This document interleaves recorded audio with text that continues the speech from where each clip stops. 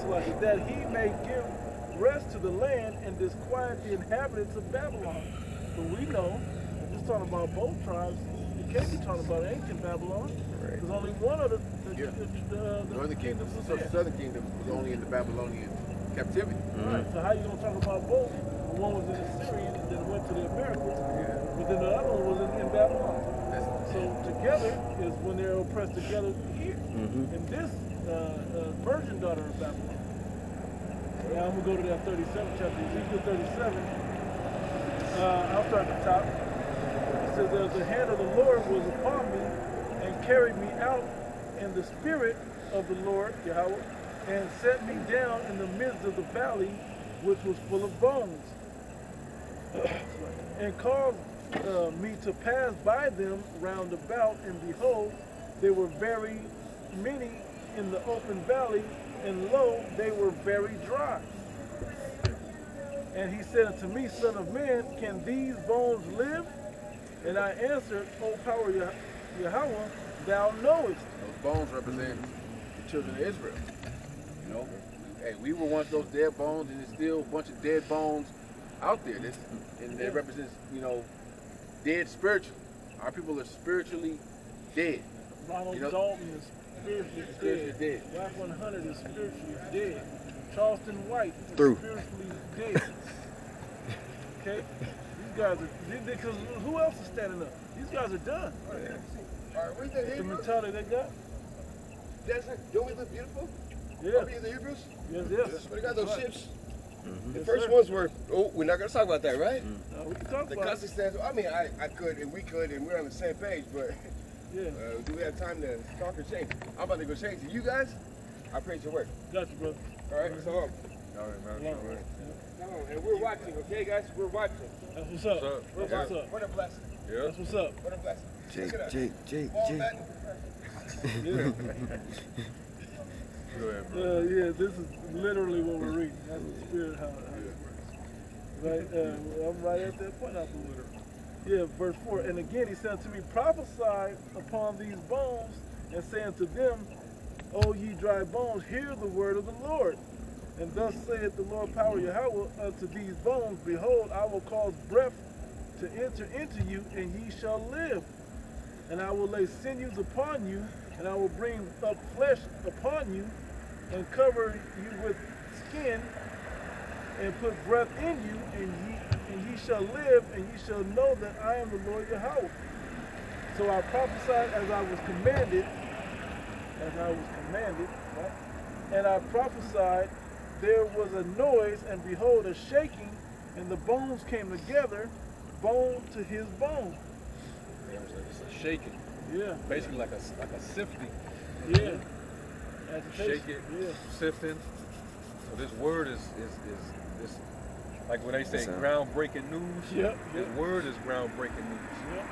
And it's like, it's shaking the world and got all the Israelites assembling. It's like a agitator. Like an agitator, man. Yep. Rock tumble. Got it. Yep. It says, yeah, right here, verse 8. It says, and beheld, it's like, and when I beheld, lo, the sinews and the flesh came upon them, and the skin covered them above, but there was no breath in them. So a lot of Jake is getting it, and I like what he said, man. He said it in a certain way, but he didn't say it in a negative way. It sounded like he was wanted to be negative, but he didn't say anything negative. He said, hey, and we're watching.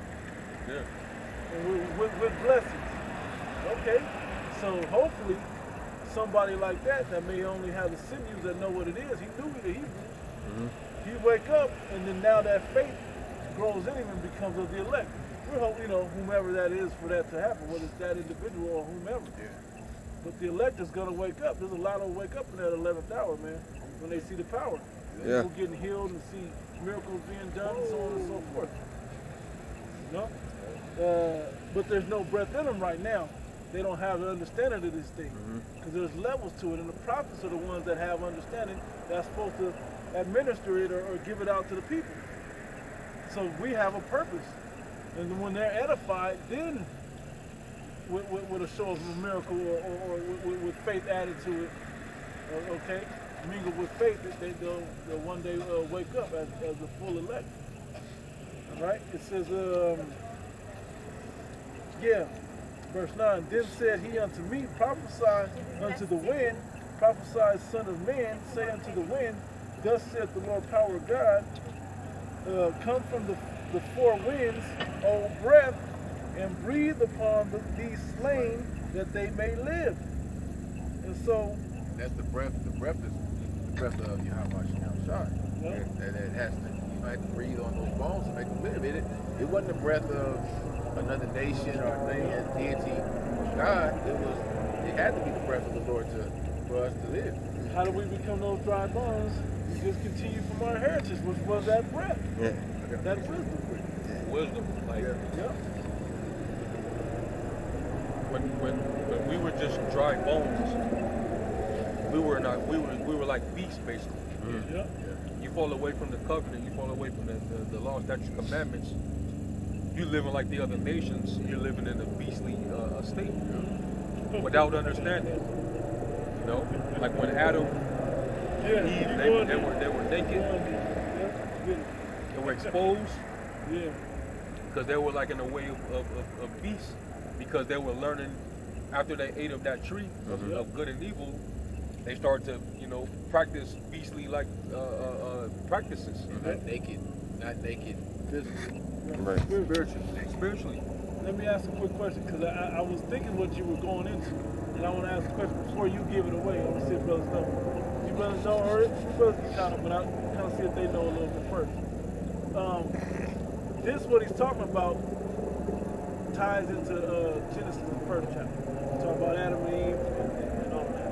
On which day was man created, right, on the earth? And in what day?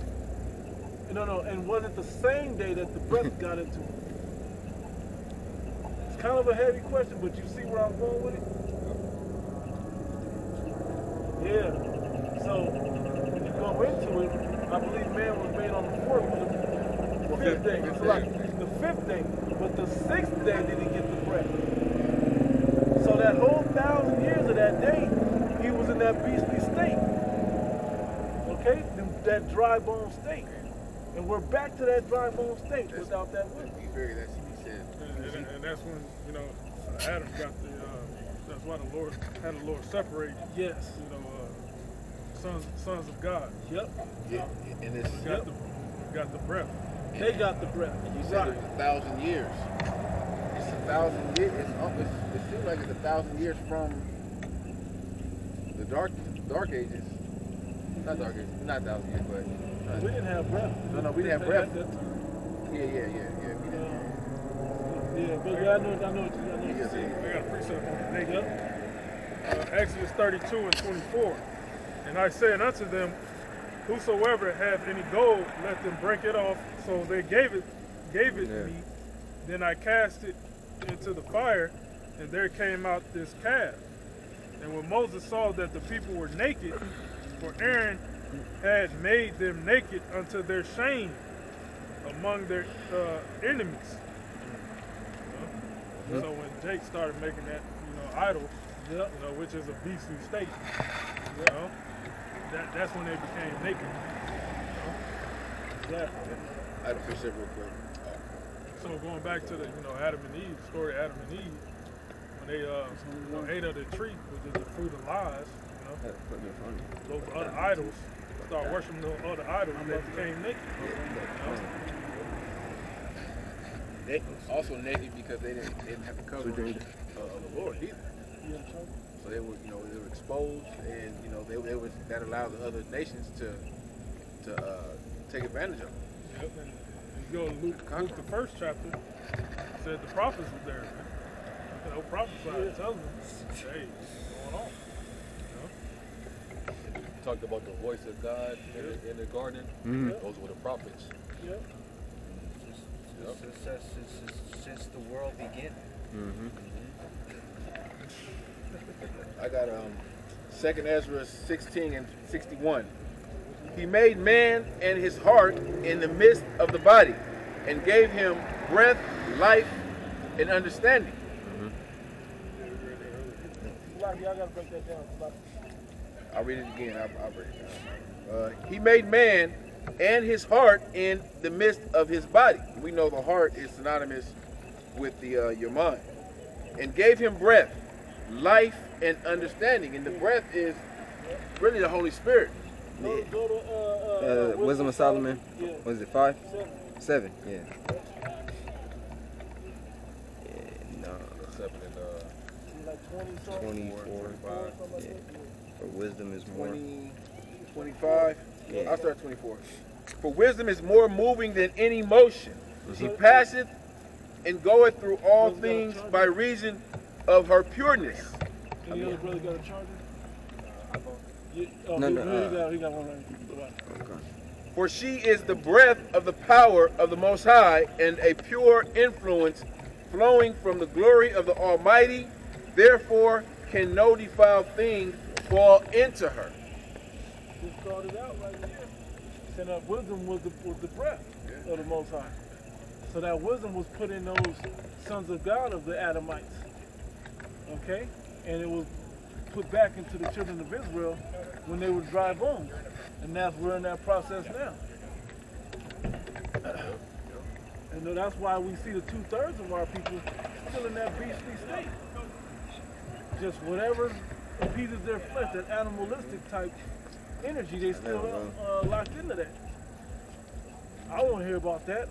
I'm trying to get this bag. And what the bag means? Same thing with eating. What all beast concerned about is eating and being safe. Satisfying their flesh. Yep. You know. You gonna finish that Isaiah 37? Yep. Ezekiel. Yep. That was it on that? Yeah. I'm back in, I'll read 8 again because it was good. Verse 8 it says, and when I beheld, lo, the sinews and the flesh came upon them, and the skin covered them above, but there was no breath in them. There was no wisdom in them, right? Then said he unto me, prophesy unto the wind, prophesy, son of man, and say to the wind, thus saith the Lord power, come from the four winds, O breath, and breathe upon these slain that they may live. It said the breath of life in Genesis the 2nd chapter, it said the breath of life entered into man and he became a living soul. Right? It says, so I prophesied as he commanded. Real quick, I got a quick one real quick. You got it? This is the book of John, chapter 5, and verse 24. It says, verily, this is Yahweh Shai speaking. Yep. Verily, verily, truly, truly, I say unto you, he that heareth my word and believeth on him that sent me have everlasting life, and shall not come into condemnation, but is passed from death unto life. Verily, verily, into living. verily, verily, I say unto you, the hour is coming, and now is when the dead shall hear the voice of the Son of God, and they that hear shall live. Man. Yep. Word, man, it brought us back to life. Yeah. This is the moisture, this is the breath. Quicken. Quicken this. It heals us. Ready to be healed, right? No, he said he had a quick one real quick. Oh, yeah, no, y'all got it. Ephesians 5:14. Wherefore he saith, awake thou that sleepest, and arise from the dead, and my Mashiach shall give thee light. Yeah. So we're not physically dead, we're just spiritually dead. What was the one that says it was a Jew? I'll bring you to remembrance. Yeah. Once you want So he wants new, because the breath was in us as the sons of God, but 2/3 of us fell away and just became dry bones. What's the word educate? It means to draw within. So we're being re-educated, you know, to You're talking the left hand re-education on Kyrie. Yeah. They got that nigga, man. They got it. You know, I don't know what the conversation was, but he submitted, man. Nigga should have just stayed in his lane, man. He's not a prophet. Retired, He should have retired, yeah. He knew he's still on the list, he's still on the hit list. They re-educated him on the left hand, yeah. But we got to re-educate our people on the right hand so they can have that breath, so they can, you know, we can draw, you know, what's in them, the spirit, and, you know, they can be alive. Right. Cause shit, you brothers, if you think about the time when we were dead, Yeah. Man, I don't even want to look